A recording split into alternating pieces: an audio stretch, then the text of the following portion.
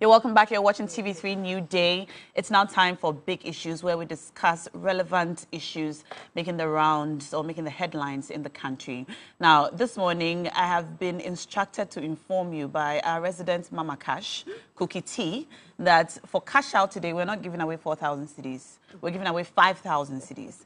So she is guaranteeing 1,000 Ghana cedis for 5 people watching the show today. So please dial *439#. *439#. That's the number to dial. If you are an MTN subscriber or a Telecel subscriber, dial *439#. And then select option 2 for TV3 and follow the prompts. That's how you win on the show this morning. So dial and win. Yesterday, Dada Cash, Roland Walker, gave 2,000 Ghana cedis to 2 people. Today, Cookie is giving 5,000 Ghana cedis to 5 people. So dial and let's see your number on the dashboard, and then you can win. It's pretty simple, but you have to be an MTN subscriber or a Telecel subscriber. It's a Thursday. That means that we have our ladies here in the studios with us to discuss the relevant issues on the table today. And I know that if you have been following the proceedings in Parliament for the last couple of weeks, you know that it's been really interesting. There have been some legal and constitutional issues, some procedural issues, which have taken over the news, and we're all discussing.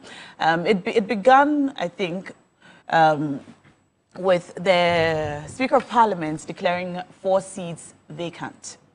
Following that, the Supreme Court ruled, staying the execution of the declaration of the Speaker of Parliament. Soon after that, on Tuesday, when Parliament reconvened, the Speaker adjourned sittings indefinitely because he did not have the quorum to make decisions in the House on Tuesday.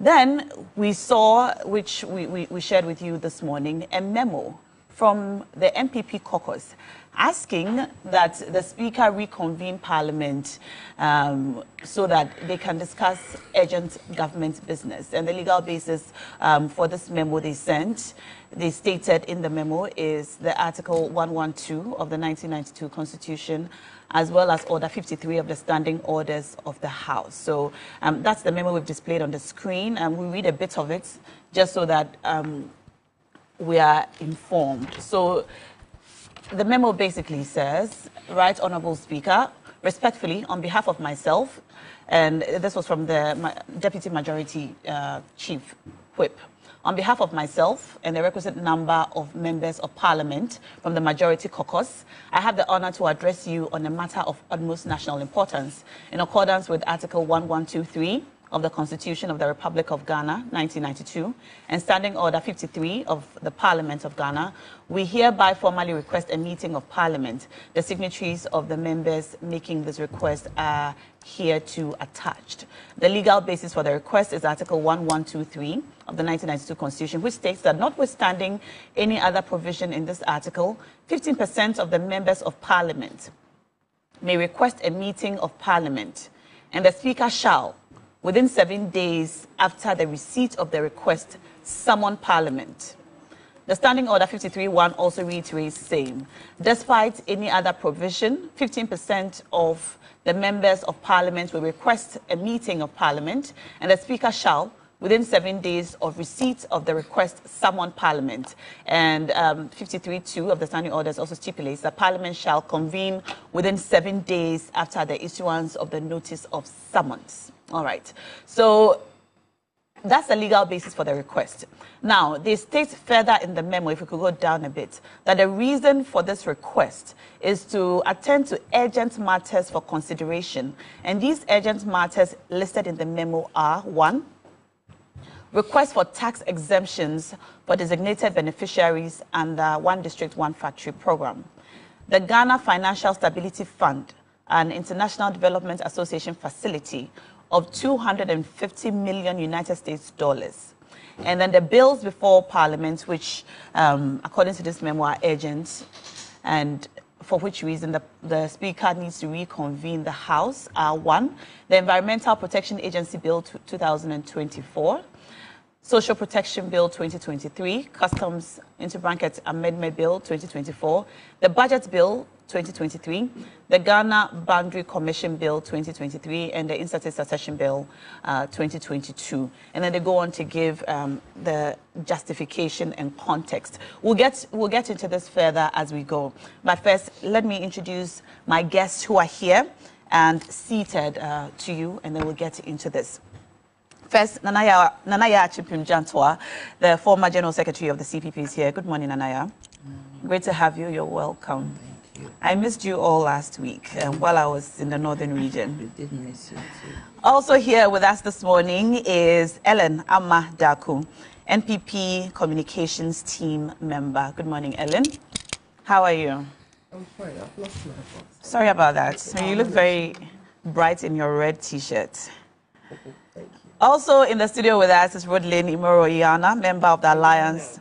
Ayana, member of the Alliance for Revolutionary Change. Good morning, Rodlin. You never go without the yellow. No, it has to be. It has to be. I saw some cashew nut sellers in traffic in yellow aprons, and I thought this yellow is very visible. It's very yellow. Also in the house with us this morning is Beatrice Annan, Deputy Spokesperson for the John Mahama campaign team and also a legal practitioner. Hello. Yeah, welcome to the show. Thank you, Nan. Great to have you ladies. And so we've seen the memo.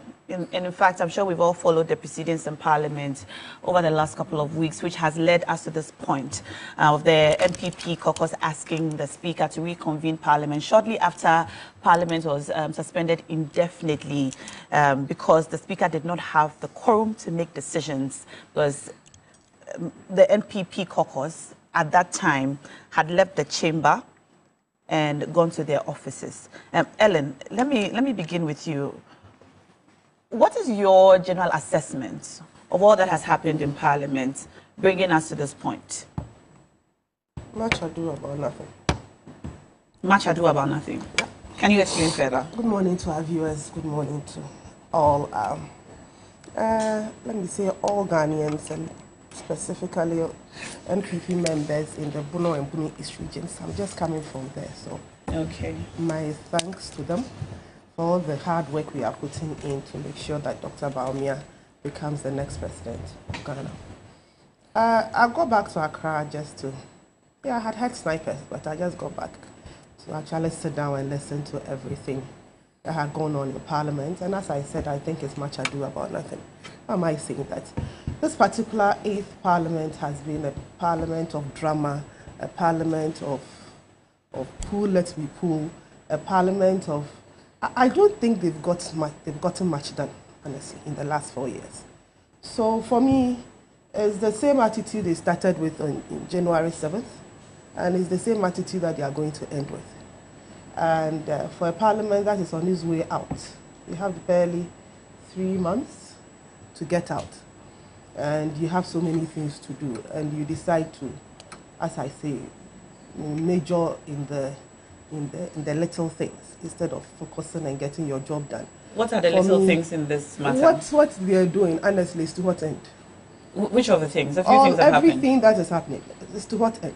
Starting your job as parliamentarians and your job as a parliament is to pass bills, make laws, get government business going. You have been at this for the past 4 years.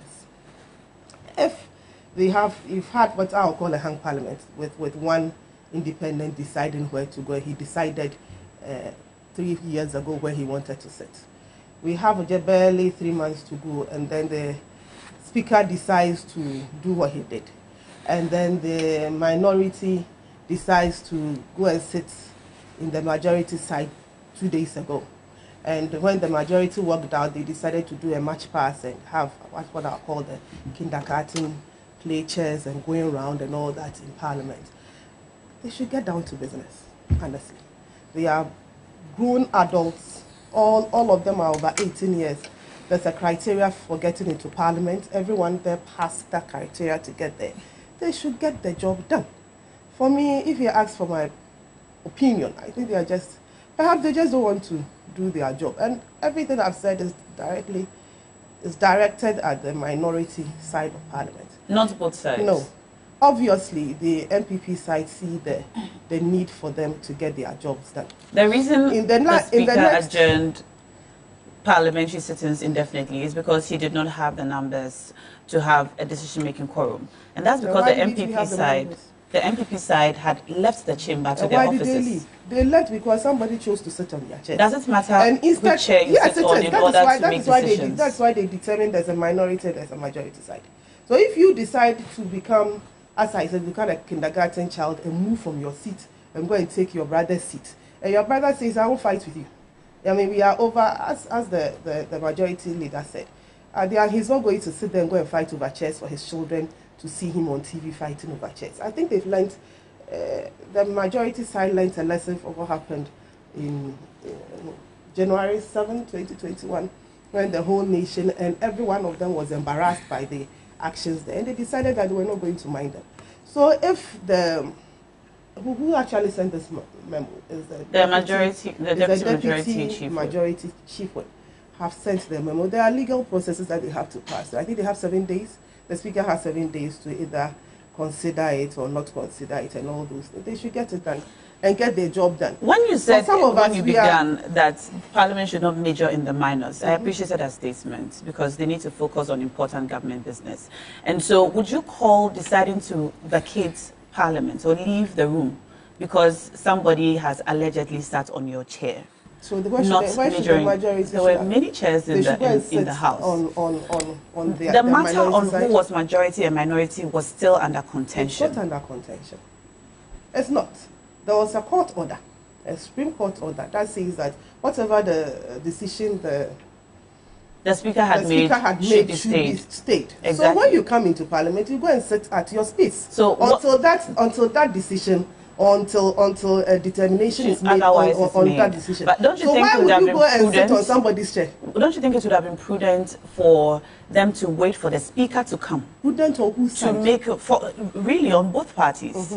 For the Speaker to come and make his determination. The Speaker they would have found a way forward. The Speaker could not have made a determination because whatever decision he had taken, the Supreme Court had put a stay on it.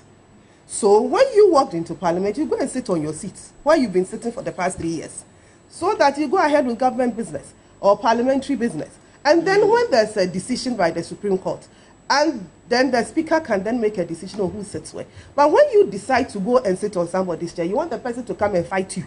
Grown-ass men, grown-ass women should come and fight over chairs in Parliament. So I think that the NPP took a good decision. The NPP side to just leave them and let them have the space to themselves. And you saw what they did with the time and the energy that God had given them to do. You saw the sort of display they put up there. For me, it was a total waste of everybody's time. But now that the majority side says they should come back to Parliament, let's see how it will go. We have barely 6 weeks to a general election. Most of the parliamentarians in there, including the ones who are doing the dancing chairs, are going for re-election. I think their focus and our focus should be the next Parliament of Ghana, the next government of Ghana, and how to get things going. So they should finish with what they have in the next 3 months, and then move on. The focus of Parliament should be to pass laws, like you said, and conduct government business. What is the real significance? And then before I move on to the real significance of the chair that you sit on, in order to conduct, I'm asking you, there is a misunderstanding about who's majority and who's minority. You say that you should focus on the majors and not major in the minors. You have entered the House and people are apparently sitting on your chair. But of course, you are the bigger person and you want to conduct government business like you have written to the Speaker. Why can't you just sit on available seats and let's conduct government business? Let the Speaker make his declaration on what his way forward is. I have sat on a seat for 3 years. I come and somebody is sitting on it. Then I should go and find another seat. It's not a normal day where someone has just come to sit on your chair. I will not sit on anybody's chair.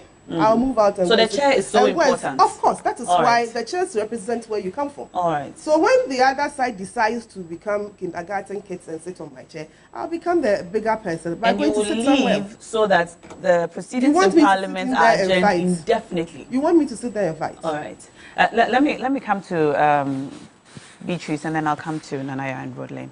Yes, Beatrice. Nashako, I just think that I should express a bit of disappointment when members of parliament are called kindergarten kids, and you don't ask that. That should be retracted. I think that is not fair. All right. Especially when there is no member of parliament on the set. Yes, and you're right. You should have intervened. I want to say that, you see, the NPP is so disorganized that everything shows they cannot manage their party, and certainly any valid expectation that they should manage the country better is just something that we should not have. Why do you say so? I saw the memo, and it's so laughable. We all watched the event that took place last Tuesday live on TV. What had happened was that the NPP had staged a walkout because they said they believe in peace or whatever, after they had barred their members and nights before to the premises of Parliament to come and cause mayhem. And they realized that the NDC... They buzzed their members to cause mayhem. Yes, they buzzed their members. What is the role of party people at the premises of Parliament? Did anybody buzz them there? Yes, they were buzzed. They were buzzed by Anodompre. He buzzed them from his constituency. They were wearing his shirt, and that's a Baumia shirt. So he cannot tell. And he was there as early as the people who were buzzed to go and sit down. The NPP is very disorganized. And not just disorganized, very dishonest entity. And Ghanaians must know that unless we change these group of dishonest people, nothing you are complaining about will change. First of all, you boycotted Parliament on the basis that the majority were sitting at where the majority has to sit. And so you were peaceful and you leave.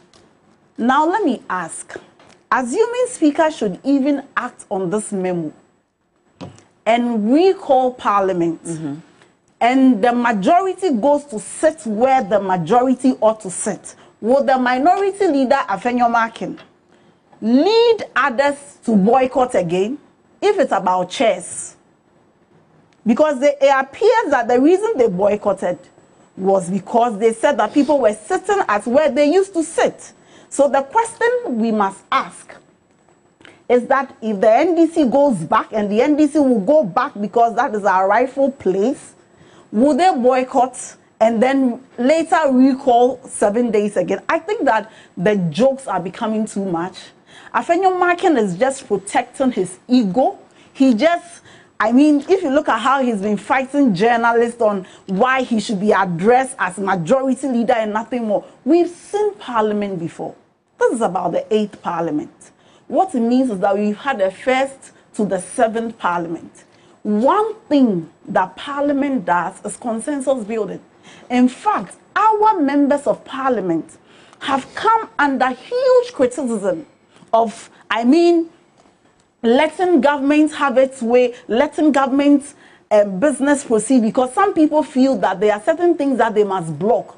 And so this is someone who certainly does not have the leadership skill that a leader needs to build the set consensus. Look at how he was running, granting interview, calling people names everywhere. And then when you come to Parliament, you want the situation to be easy. But let me show you the dishonesty in what the NPP is doing. When every one of us was complaining about Galamsey and organized labor, and everybody in this country, democracy have, the young people, women, everybody said that something was killing this nation, which is Galamsey.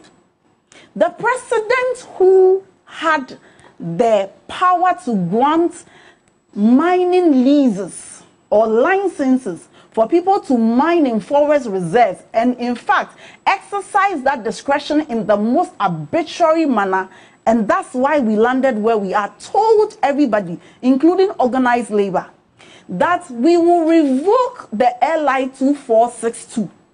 And so for that matter, it was so urgent that we will recall Parliament so that we will revoke it, so organized labor cannot go to Now, please, I want you to help viewers yourself and read for viewers as part of the memo and the petition. The agent's government business. The agent's government business. Where in that do you have a revocation of the LI 2462? Where? It's not there. It shows you the dishonesty of this government. They lie to every Ghanaian that the NDC and President Mahama was against free SHS. And for today, whatever our challenges are, if you have a kidney issue, it can be solved by free SHS. If you have finished school for 7 years, 5 years, you cannot find jobs, it is free SHS. If you complain about the prices of bread, yam, Milo, water, sugar, your solution is free SHS. They told us that they were bringing an act to Parliament to protect the free SHS. Please read again. Do you have any bill on the free SHS? So it should tell you that these guys are dishonest. For all the things they have listed, government just wants to go for $250 million loan. Again, at the time when our debt to GDP is practically killing us, we are not even out of the debt exchange. People are suffering. We are talking about a time when we are grappling with inflation, economic hardship. A lot of things are going on wrong. Government's focus is to go for an additional loan. And you know that the most painful one is to give businesses tax incentives. As if it was not enough that in the past, Nanado gave his brother-in-law tax incentives. Is that how we use the powers of the state to benefit ourselves and then gaslight the citizens and turn back and blame the NDC that does not have the responsibility to do any of these things? I want Ghanaians to know this morning that the NPP are a group of dishonest people who say one thing and they do differently. All right, Beatrice, the genesis of this whole issue and why we are here today, flowing from this memo that we have seen from the NPP asking the Speaker to reconvene the House, is the fact that there's a disagreement about who's majority and who's minority. There is no disagreement. The NPP is holding itself as majority. The NDC is also holding itself as majority. Now, the Supreme Court made a ruling staying the execution of the Speaker's decision or declaration in the House, saying that the 4 seats, or declaring those 4 seats vacant. Why is the NDC, even after the ruling of the Supreme Court, still holding itself as majority? What the Speaker made a pronouncement that the NDC is the majority. In fact, we must agree that this is the same Speaker that when Parliament was in session, the first sitting of Parliament, NDC had 137, NPP had 137. Nobody had more numbers than the other. This is the same Speaker that said that the NPP was the majority. Now, this is the same Speaker saying that one independent candidate was doing business with the NPP. But yes, that's true. So that is the same Speaker who said that the NPP was the majority. So if the same Speaker, by reason of the fact that... But there's no confusion there. Who told you? Because one independent candidate is doing business with one side. Okay, so let me ask you. Now that that one independent candidate has stopped being an independent candidate and is a member, is no longer a member of the, or now an NPP person, do you think that the Speaker, on the basis of the same capacity of the same man, should not declare another party? Which he did. Now, the Supreme Court has said that that declaration should stay. Now, if you watch the proceedings of that day carefully, the Speaker said, I have been served with something from the Supreme Court. You mean the day he adjourned? Yes. And Parliament must take a decision on that matter. So following the Supreme Court ruling, Parliament must still make a decision. That's what the Speaker said. So the Supreme Court ruling does not, so to speak, override. Parliament must take a decision. Okay. Whether within the understanding of the Constitution and the standing orders, the Speaker was bound or Parliament will not be bound. The Speaker said, we had the numbers to do business. But not to make a decision. But we do not have the numbers to make a decision. So if the NPP wants us to believe that there are so many urgent matters for which reason Parliament ought to have taken a decision. That's a different issue. Whether you moved on to a different issue. Whether the Speaker's decision should be stayed or not, they needed to be in the House. But so now that they are not in the House, will respond to that. But so I've heard some of your colleague lawyers talk about the fact that the Supreme Court's decision or decisions of the court must be obeyed, even if the person who it is against feels that it is bad law. They can go back to the court and ask. But so why isn't the NPP just obliging? No, so while the Speaker writes back to Parliament or to the Supreme Court? Now let me say that whether the decision of the Supreme Court ought to be obeyed or not, a decision has to be taken. You people are not in the House for the decision to be taken. So what do you want us to do? All right. Let me conclude. The people who have the responsibility to make the decisions boycotted Parliament, and you want to place the obligation on us who are not in government and who do not have that decision or that power to make that government decision. You should have just sat at the minority side. Says who? So if the Supreme Court's decision operates to render the Speaker's earlier declaration halted or stayed, then things ought to return to how they used to be, so that the NDC is minority. So why did you just not go to the minority side? At the time we sat down, were you aware whether we had been served or not? At the time we sat down. Okay. At the time we came and we sat down, could you tell whether the minority had been served? So it is in waiting for official service. So that's what I'm saying, that you would if the NPP say that they were men enough, they should have stayed on to fight. You cannot run away. You cannot run away and then later come and hide behind your mother and be crying and be saying they left in so that there will be peace. So there will not be chaos. Where was the chaos? There will not Where was the chaos? Yes, so that there will not be. They had barred their people because they were anticipating Did you not chaos. buzz people? Did the NDC not buzz people? NDC. Because we saw on TV people in NDC palace as well. Which TV? Okay. TV3 carried it live. Which TV? Now, it is never true. You think NDC is as lawless as NPP? Okay. We will never do that. Okay, let's talk to Nanaya now. Let's your time work. Nanaya, you haven't even started talking. Today, when I started, you gave me instructions. Yes, but I told you that for every interjection that I made, I will add 1 minute. We are doing exactly that. All right. Conversation. You see, the point is that I don't even know how to start. Let me say good morning to your viewers and good morning to everybody here. Now, Shoko, this is the first time after the death of my father, I have missed him. And I have missed the people of old.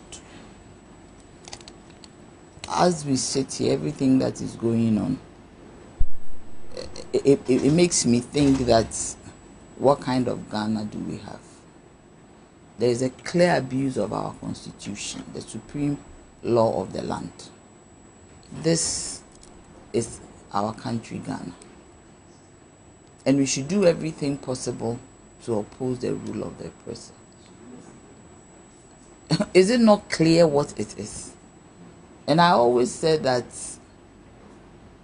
the magnanimity of the NDC in Parliament and how nice the Speaker is has brought us thus far. Because it is so clear and apparent that in the Parliament of Ghana, you don't have a majority. And I will say it forever and I will say it every day. But because the Right Honorable Speaker allowed one person to do business and behave as if he is NPP, now they are calling themselves majority. Parliament is 137 plus 1. When you go into the books of the EC, it is 137 plus 1. That one person is independent. And as long as he remained independent, he should have been on his or her own and stayed there. And when there is voting, he can vote with the NPP, but not to add up. Immediately the voting finishes, then he goes to his seat.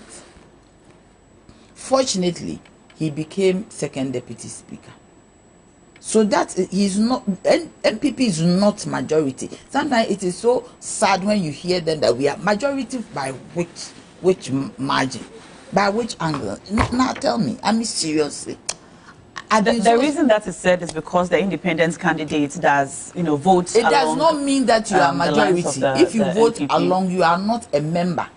And you see, me, I'm not a lawyer. I don't want ever to be a lawyer. But, oh yes, don't look at me like that. My house is full. I want to ask why, but I think I shouldn't. No, I got admission to Gimpa Law School, Kramanko. Well, my home is full of lawyers. Okay. It's chaotic. Oh. Everything is legal. So the point is that my little brain that is in my head, that is not a lawyer's brain. When I read the Constitution, it is so categorical. G and H, especially the H. I've read it over and over again. I want to see what is in there. You don't need an interpretation when there is a shall clause which is mandatory. And even in the constitution of the NPP, the moment you cross carpet to be independent and you stand against an approved candidate of the party, you automatically, what's the meaning of automatic?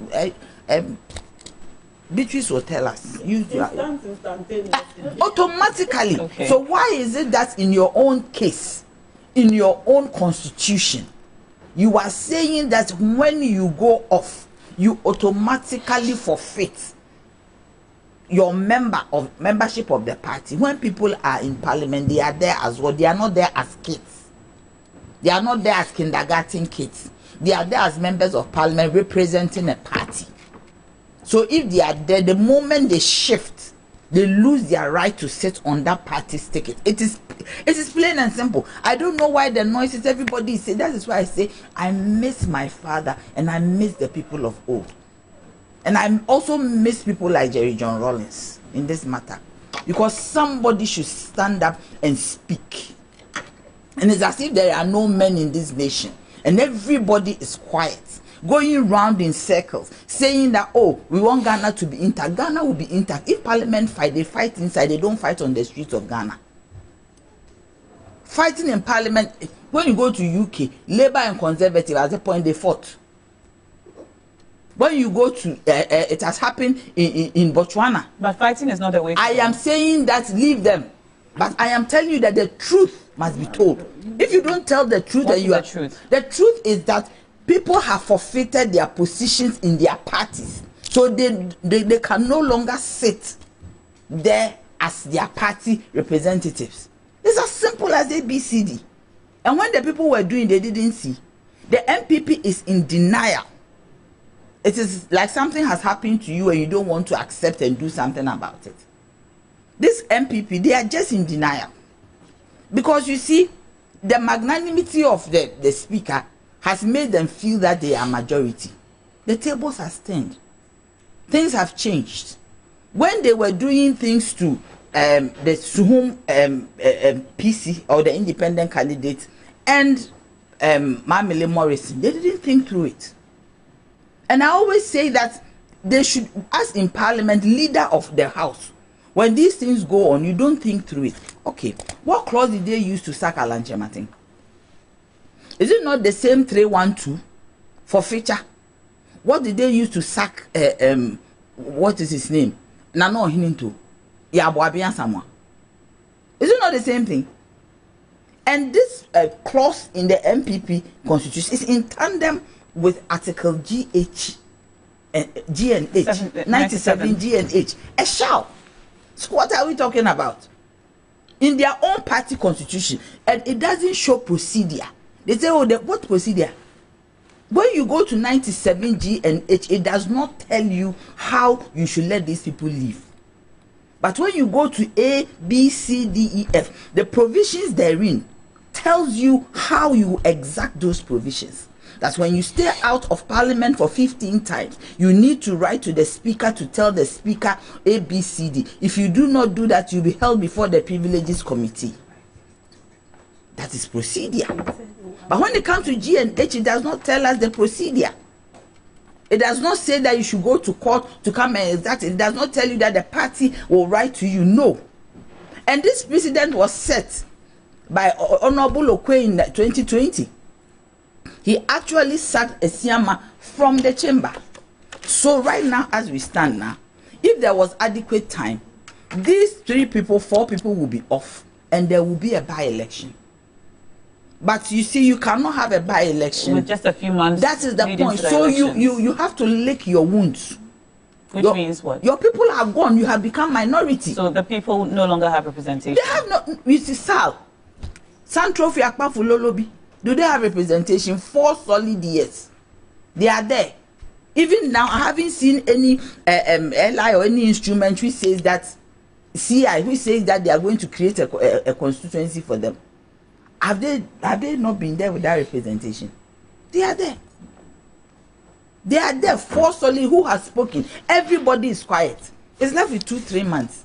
So if people have taken a decision that has come to affect their personal decisions, that come to affect their party and parliament, why do you want to change the trajectory of events? This one is clear. This one is clear. You see, this MPP, this particular MPP, they just do things anyhow. They don't respect us. They don't care. Look, when J. Kufuor was president, I always akin it to J. Kufuor. When he even made a mistake, he said, I'm sorry.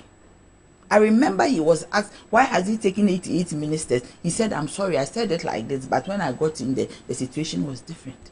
He actually apologized to the nation. Today, this thing has happened. You say you still hold on that you are this. Look, the letter they have written. In that letter, I think we also need some interpretation from the Supreme Court. Because you see, that provision in the Constitution is talking about a normal situation where Parliament is adjourned. Right now, there is a circumstance, they have put it in there, that under the circumstances. So I believe that there should also be an interpretation of 1213. To know that now that Parliament has been adjourned, so we should go back to the Supreme Court. Yes, the Supreme Court should to give us an interpretation of how we should also go about this one to open Parliament. But Nanaya, all of this affects government's business, and there are matters before. Please, which business is that? There's a long list. Please, which business? There's a long list. Now, if they wanted business, they should have stayed in there and done business.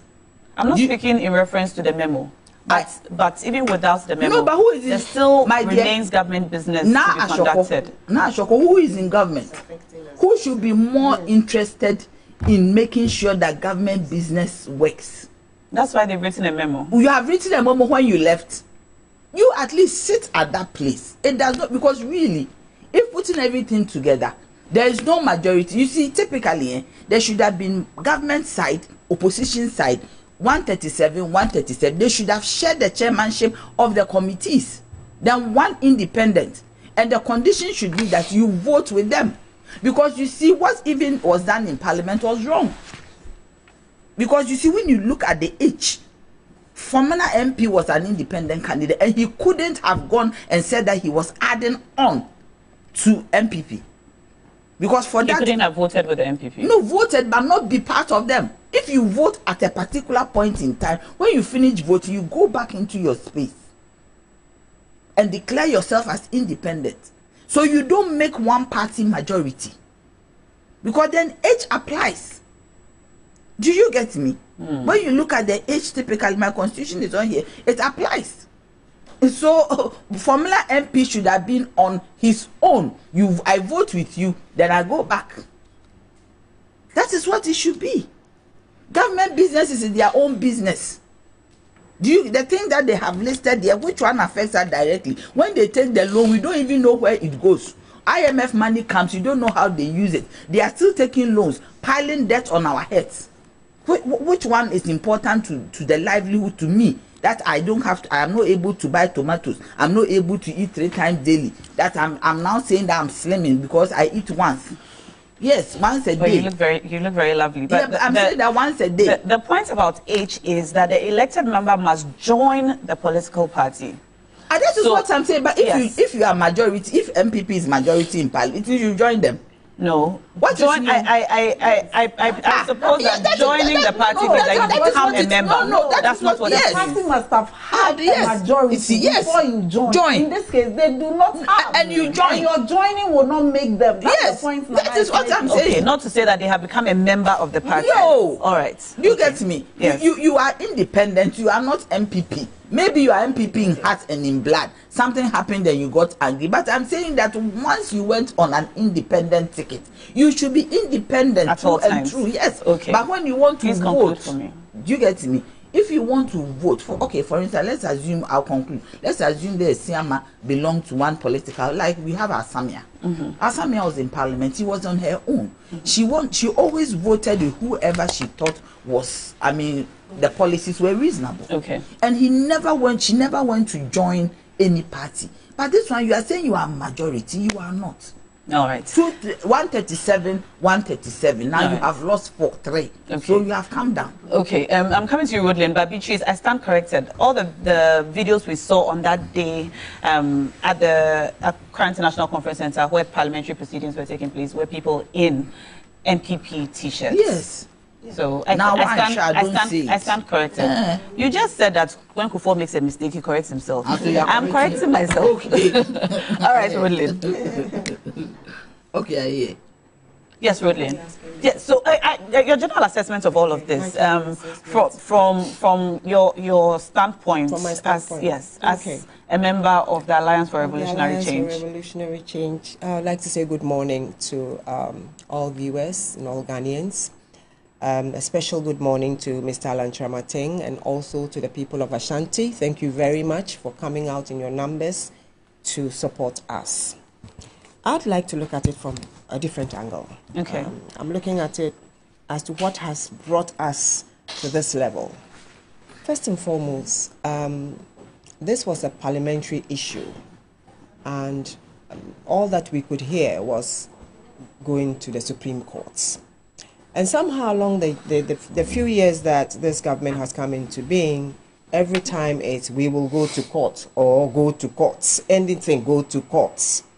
And so they went to the Supreme Court, and the Supreme Court gave a judgment or made a statement that affected the running of Parliament to the extent that we now have a majority and a minority saying we are not this, we are not that.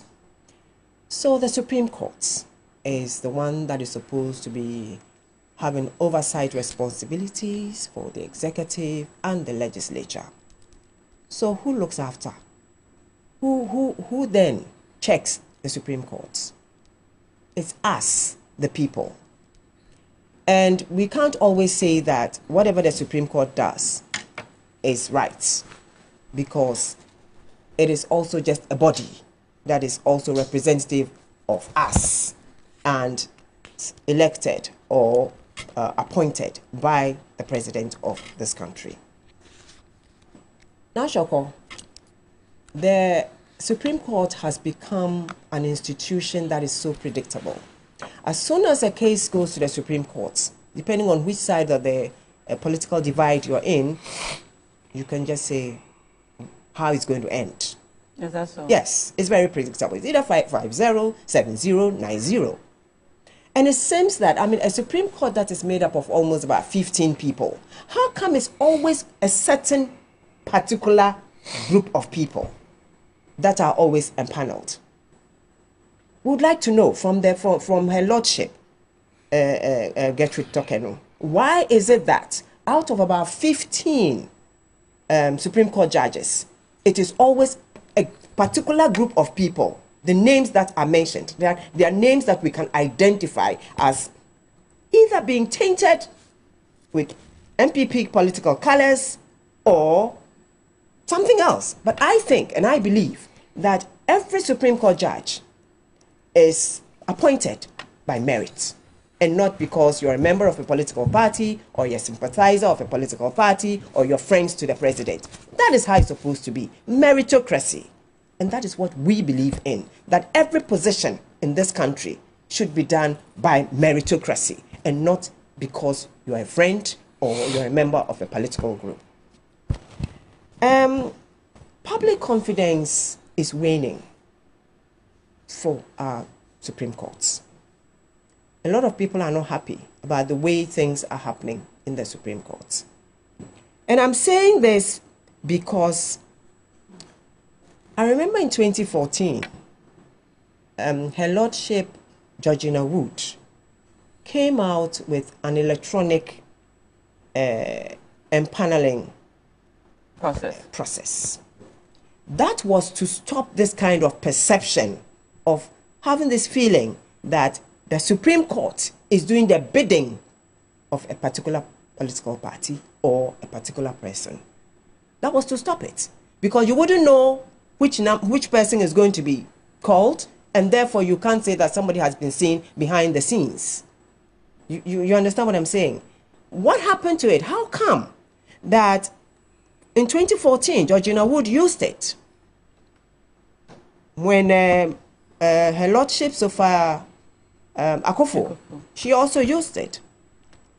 Fast forward, Chief Justice Enim Yeboah did not. He was also empaneling people that were just like how this present Chief Justice Gertrude Torkenu is doing. Why? What happened to that electronic device or that electronic system? This is in light of the fact that we have a vice president that is opting to come be a president, saying that he's digitalizing and using technology for everything. We introduce technology into our courts and we are not using it. I strongly believe that if the Supreme Court, the empaneled judges of the Supreme Court, had other names, maybe, or other people, apart from the names that came that people were pointing to the fact that they had some political colors, maybe Ghanaians wouldn't be so angry. Do you have, or do you disagree with the ruling of the Supreme Court in this matter? Yes, I do. Because I believe that, my problem is that I believe that Parliament has its own way of solving its own problems. And I don't see why the Honorable Afenyo Markins should have jumped up to the Supreme Courts. I think that they should have found a way to deal with it within the precincts of Parliament. They needed a matter to be interpreted, a constitutional matter to be interpreted. And we have been told by other lawyers that they should have gone to the High Courts first before jumping to the Supreme Courts. Yeah. So, I think the arguments that the lawyers have been making are two-sided. There are those who believe that this matter lies within Article 99, which requests or states that a matter of this nature should be brought before the High Court, and the issue of interpretation. No lawyer. But did they interpret? Which is when I come to you, perhaps you can explain better. Nashoko, did they interpret? Did they interpret the law? You see, we seem to be moving up and down with the same issue. Let's take a look at Domilevo. What happened to Domilevo? Domilevo had justice after 2 years. Sal is still on our conscience. Mm-hmm. You think those people in Sal, they are not important? So a Supreme Court comes out and says, okay, stay execution of whatever it is, and we are now going to look at it. You have not read and taken note of whatever it is. But you are able to say that stay executions, if it's going to affect any one group, it's affecting somebody by all means. So who are you shielding? And that is where I'm saying the perception is that you are shielding the NPP. Okay. That's what I mean. That's the perception. You are shielding the NPP. And that is wrong. Every time that the Supreme Court has to adjudicate on a matter, it looks like it's skewed towards the NPP. To the extent that even Kandapa, the National Security Coordinator, I think he is, or Minister, had reason to say that every time that it looks like we are winning, it's not good for us. Or you're doing the case for us. It's not good for us. You know what that means? It means that we cannot even trust the Supreme Court to deliver justice to the people of this country. And that's not a good thing. It's not a good thing. It's bad. We should that particular institution should be beyond reproach. That should be the institution that we should all believe in. So let's not give ourselves the opportunity to run down that institution because we believe that because such a person has put us on, this president has brought me and I have to do its bidding, or this party supported me and I have to do its bidding. Let us see neutrality. Let us see people. I mean, you can't tell me that 5 people or 7 people will sit on a case and they all think the same, and that makes them judges. Even when you write essays, we all have our different viewpoints when we write essays in school, in class. And I don't think that we are going to use the same wording and we all come to the same conclusions. So why is it that at this particular moment, we are always having 5-0, 7-0, and the like? Nobody dissents. It doesn't make sense. Well, I guess I shouldn't ask you that. Probably when I come to Beatrice, I'd ask you whether that happens sometimes. But let me come to Ellen first. Ellen, I have a message here from a lawyer who's watching us. His name is Nana Osebunsu. He says, please, when elephants fight, is the ground that suffers. What will happen if the Speaker recalls Parliament and the NDC also decides to stage a walkout? Because then it will mean the NPP alone will be in Parliament and they will not have the numbers to transact business. The earlier 2 seats of the MPs, the earlier these 2 sets of MPs smoke the peace pipe, the better it will be for all Ghanaian citizens. Ellen, how do you respond to this? What will happen if the Speaker does go by this request to recall Parliament and the NDC also decide that they are going to stage a walkout? As I said, I think it's the majoring and minus that they have been doing since the beginning of this 4th. It's the 8th Parliament. The 8th Parliament. It's the 8th Parliament. What I find quite interesting is how there's an issue revolving of national interest. And this issue touches on constitutional matters, it touches on Parliament's procedures, so for me, I see it as a form of also growing our whole system. It might not be comfortable. It might be, getting things in the way when we need to get things done. But we need to. Some of these things happen, and you need to get it sorted out. What I find quite interesting is how we go at institutions of the nation when something doesn't go in our favor. What has the Supreme Court got to do? Why are we attacking the Supreme Court? Why are we attacking decisions of the Supreme Court? Earlier decisions of the Supreme Court. When they don't go in your favor, you attack them. But when they go in your favor, they are the best judges in the world. For me, I think our Supreme Court, all the members in there had gone through a certain test to be in there. You just don't get up and go and sit at the Supreme Court. They go through Parliament. Don't they go through vetting? We go through their work as judges, whether it was all the way from the lower courts all the way up there, before they are put on those seats. When you talk about empaneling of the Supreme Court for cases, and yes, other people started something and others didn't do. I mean, how does that affect the work of the judges? That we go all out and just attack them and attack them and attack them. If you have a case, go to them, let them sort it out. The fact that 7 of them agrees on something and none of them dissent, so it's what? They are following another political party. And you have to mention that it is the NPP. But whenever they vote and it goes against the NPP, then they are they are the best judges in this world. We should stop attacking our institutions. We should stop attacking the people who are doing the work. If you don't agree with them, go through the procedure and get your matter also examined, and then we look at it. When it is in your favor, excellent. When it is not in your favor, they are working for somebody because they are friends with somebody. I mean, this sort of thing, we have to stop it. We continuously attack them. But no matter what you do, you still go back to them. I mean, if the Speaker of Parliament was a law unto himself, and there were no checks and balances, you think that he would have said that I've received something from the Supreme Court, let me go take a look at it. I have adjourned this whole matter. I will take a look at it. We all work in tandem with each other. We don't attack them.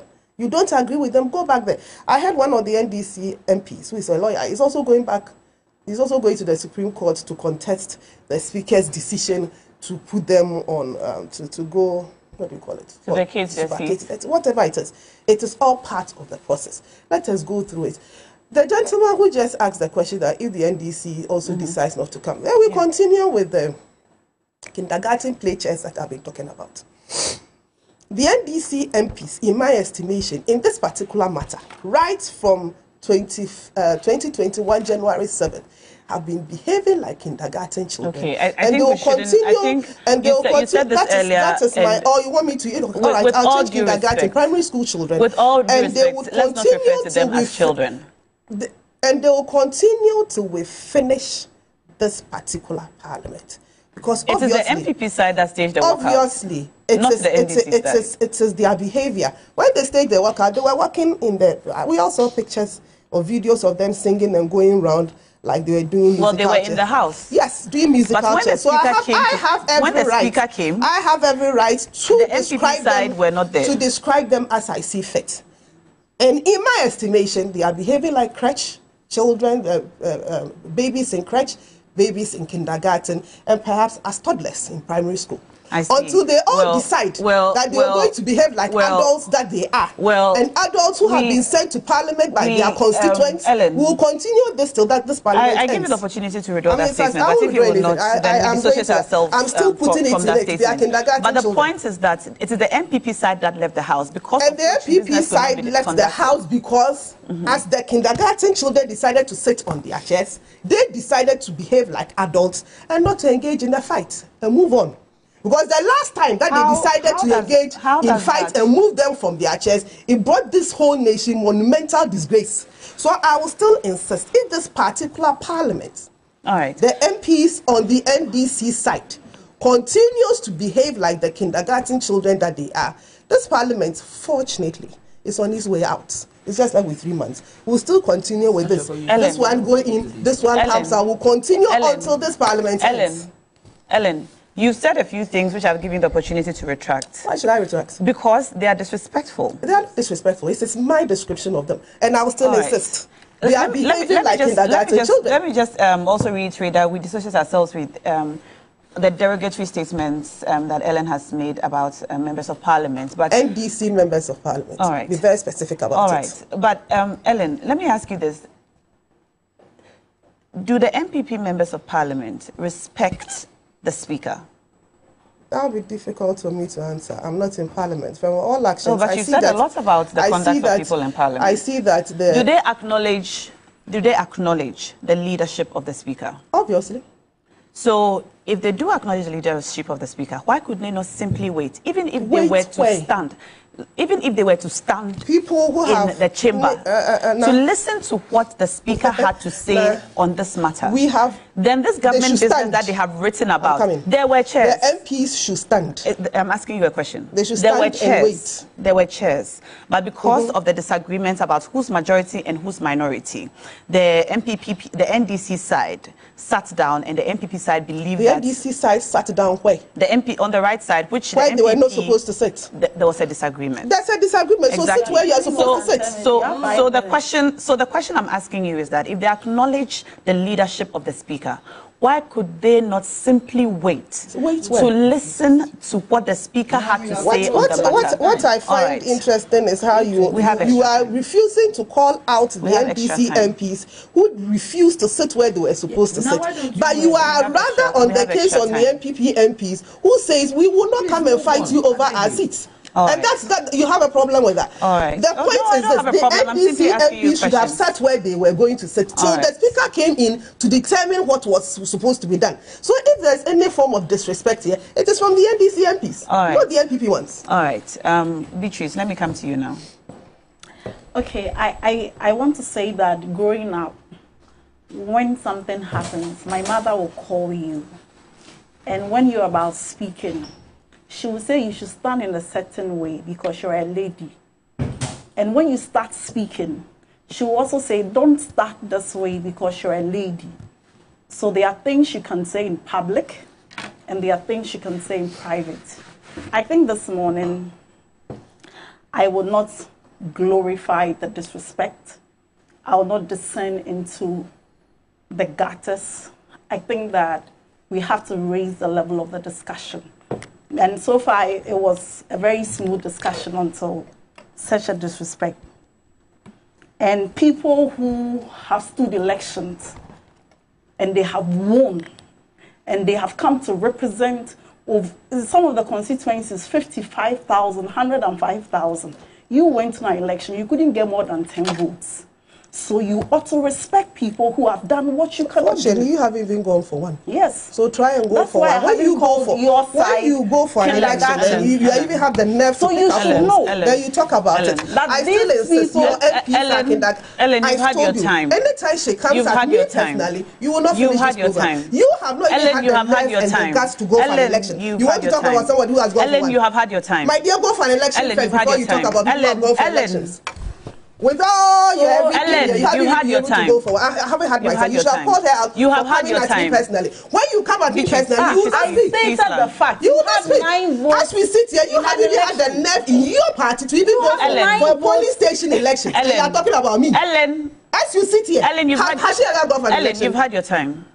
Beatrice, please make a submission without referring to me. Then you can make yours. Otherwise, as you sit here, your own party have no respect. You are coming talking about someone who has gone for an election. So I'm saying that go for an election. Then you can talk about that. Until that, my dear, go straight to your point. So I'm saying that we ought to respect people when we say you can describe, you can disagree with them. This morning, we've all disagreed with the Supreme Court. Nobody has had to call Supreme Court judges kindergarten children to make their... So that point has to be made. And Nashako, it is not enough that you only dissociate the station.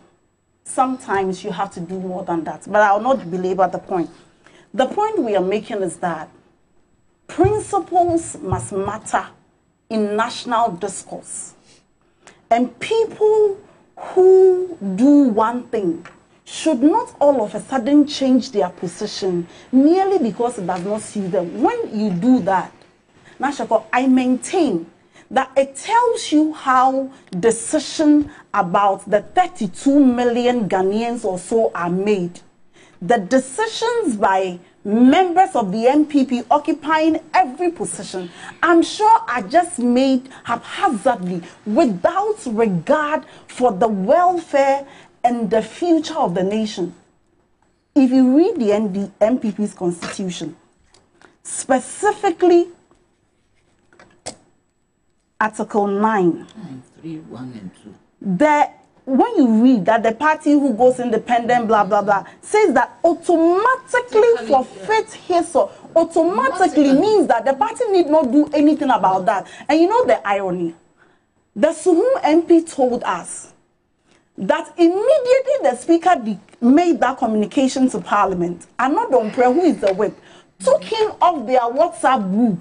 So why is it that he's a member of the NPP, but he has been taken off a group belonging to NPP MPs?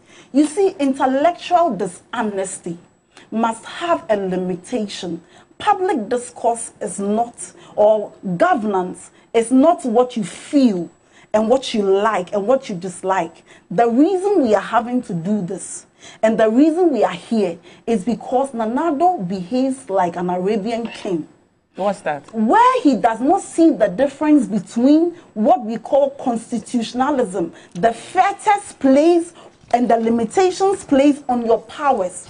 We've had these issues before, 2020.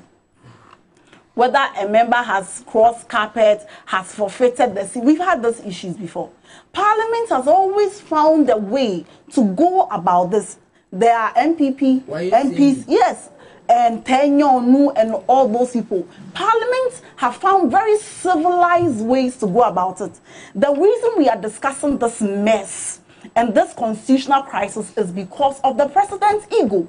When Esiama left the party to go and contest as an independent candidate, he went to Femina to say that he cannot work with Esiama. He cannot do this, he cannot do this. And on the basis of that, the party wrote to Michael Quay.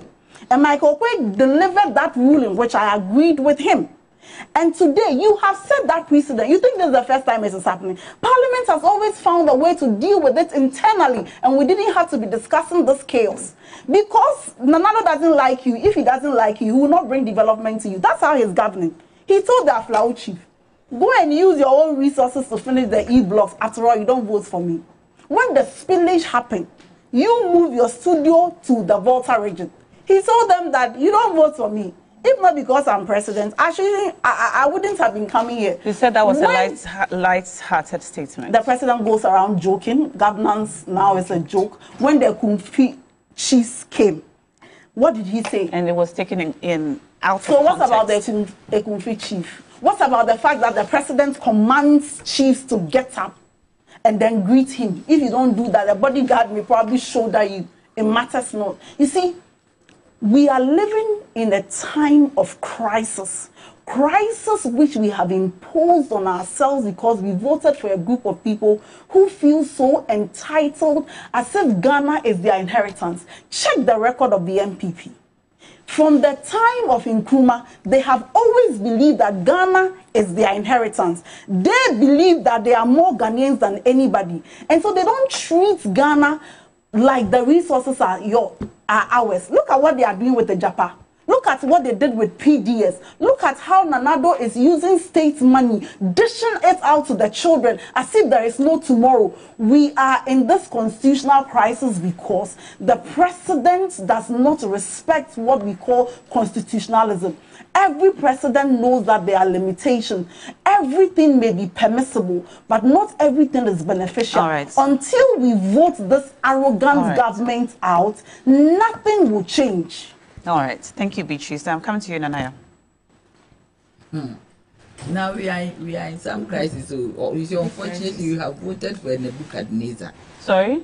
We have voted for Nebuchadnezzar. Who is Nebuchadnezzar? And we know Nanado and these people. They are Nebuchadnezzar. Yes, they are from the Bible.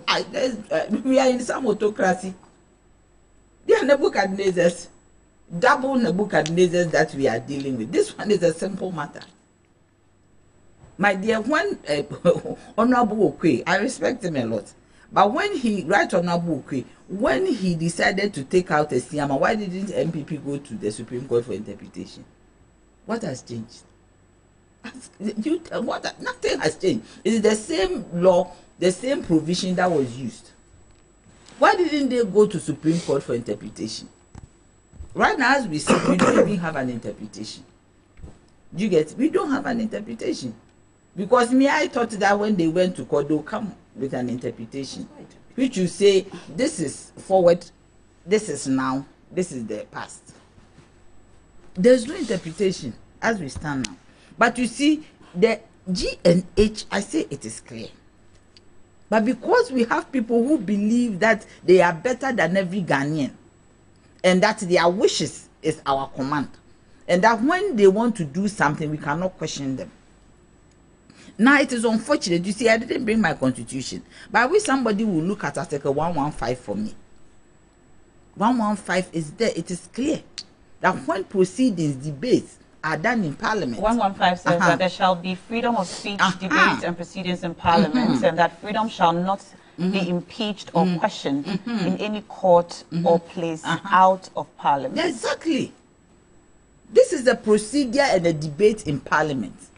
They have not even ended talking about it. So what would have happened if they all stayed there and said, okay, let's look at A, B, C, D. It is like running to your father when you think that you have a father who can shield you. So when you go out and you go and insult people in the street, you quickly run home and the gate is locked. That is what is happening. That is what is happening. Every time they are running to the courts.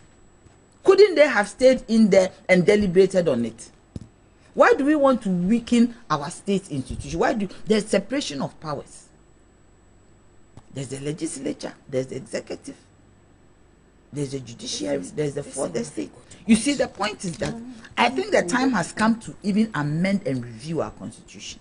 That going forward, you see, the erroneous impression of the NPP government as it stands today, that because they have ministers in Parliament, they rule over Parliament. I think the time has come to review that there will not be any minister in Parliament. If you are an MP, you stay MP. If you want to be minister, you are out. So that all these things will be dealt with. Because you see this, so that there is a clear dichotomy between the executive and the legislature. Because I hear things like, how can we be in government and we are in minority? And so what? If you had done your work properly, this wouldn't have happened. You fell from 169, like I said, Nebuchadnezzar, to 137. Because you didn't do your things properly. Because you took Ghanaians for granted. and they voted against you. And that is your bane. You have to take it, accept it, and move on. And you haven't learnt your lessons. You continue to do same. And that is why today, 3 of your members are off. Formula, this is happening because if they did not mistreat the Formula MP, Esiama, he wouldn't have gone independent. He would still be with NPP. He won and he won. They have mistreated and entered into Suhum, the chief of staff. She and her assistant, what is the person's name? Protozoa. I know Protozoa is an enzyme, but that is how they call him. It's not time when you went to school, Protozoa, it's an enzyme, but I don't know. That is his name. And he's in the office of the chief of staff. And somebody said that chief of staff himself admitted that is where he took her trouble. And this man was pushed out. And Mamile too has been pushed out. The people have not learned that there are certain things you don't do in a political party, because the political party is like family. So that when you are in there, you look after each other. You don't upset them. And it's not everybody that you upset that will let go. There are some people you upset, they will not let go. And you see, the point is that now, I am even surprised that the NPP is going round like this. They are not kindergarten kids. You see, when somebody goes... Let's drop the matter of this. No, my dear, I am very happy because when you go to an... Please, when you go to an election, it is not easy to go through even campaigning. Do you get me? Trying to get a position, the trajectory that you will travel, it is not easy. The things that you will see, even within your constituency. So even if somebody attempts it, and somebody who is victorious should be respected, no matter what. You see, marching, for us comrades, if you don't understand what we comrades do, marching is a form of solidarity for us. If you don't understand what we comrades, you don't condemn what we comrades we do. Do you get me? Those of us who are within the socialism era, those of us, do you get the CPP? Those of us within that enclave, we march, we move forward. Are you explaining what we saw on the floor? That is what I'm saying. So yes, so you do not, if it is not within your ideology, you don't understand it. Me, I understand it, because when things happen, we march, and it is part of the things that we do. And I'm also saying, where is the Siama? Where is Mamile? Where is the Suhum MP? They should come and speak. Besides, why are we making so much noise? NDC too has lost one. NDC has lost, isn't it? They have also lost one now. So why are we centering it on only MPP? When they did it, it includes their own. So why? We haven't also heard them saying that, oh, we want to stay. We want them to come out and tell us whether they want to stay, whether they are staying with MPP or they are not part of it. But you see now, the constitution will abide. That is the supreme law of the land. And no Nebuchadnezzar or Darius will come and abuse our constitution. The supremacy of the law is within the ambit of the constitution. All right, Nanaya. Rodney, you have the final word. Okay. So, Nashako. Yes, ma'am. I'm a member of the National Interest Movement, which joined up to form the Alliance for Revolutionary Change. So I come from an CSO. I just want to ask the CJ why she has abandoned the electronic polling system. Okay. I want to ask her that question, because that is what will actually engender confidence within the society, to know that nobody knows who's going to be empaneled, nobody knows who's going to be taking judgments for anybody. It's important. It's very important, because as we go through this election, there might come a time when we might have to go to courts. And as such, we need that kind of trust to believe in the people who are going to sit there see to it that we get judgments. I don't really understand this whole thing about the majority and minority. 137, 137, just like he says. That's it. And you see, if you're a member of a political party, once you cross carpet, you're out. If you go and join another political party, you're out. If you go and even speak on behalf of the opposition to your party, you're out. So if these 4 people have decided to go independent, it means they're out of their various parties. And as such, I think that what the Speaker did was the right thing. And I still believe and stand by the fact that the Supreme Court had no business in getting involved in this. Honorable Afenyo-Markins went to the Supreme Court because he knew that this was what he was going to get, a stay. Because that is all that they've always believed in, going to courts, because they have packed all courts with NPP people. I'm not going to mince words on that. We are here. The president has nominated somebody for the Supreme Court, somebody who owns dual nationality, a Canadian. But for the fact that there is this impasse, maybe he would have been sitting there and being passed to go and become another member of our Supreme Court. And you say we shouldn't talk about the Supreme Court? We have everything, every reason to speak about the Supreme Court, because our whole hope, everything that we hold supreme, freedom and justice, ends at the Supreme Court. And therefore, if we cannot trust our judges, if we cannot trust that one person that we have put there as Chief Justice to do right for the people of this country, then we cannot say that we are going to have a peaceful election or a peaceful country. That's a fact. And it's not just, she's not just empaneling Supreme Court judges. She's empaneling High Court, magistrate, everything. And this is happening. Let's go back to the electronic assignment system. That's all. So that we can all get the things done, for all of us to have faith, for all of us to trust, all of us to believe that she's doing the right thing. It is not a matter of putting in other people to sit because I want particular results. We don't want that. Now, Shoko, I have not finished because you are looking at your time. You gave everybody time. Let me finish. I haven't said anything. You were looking at me. So I got that message. Please go ahead. So, we've been given a little more time. Yes, so the little more time that I want to say is that I don't see why the NPP should be complaining, because they walked out. If you wanted to protest, they could have stood in that chamber. They could have stood there and protested. We are not sitting and we are not walking out. You understand? That would have shown another sign of protest.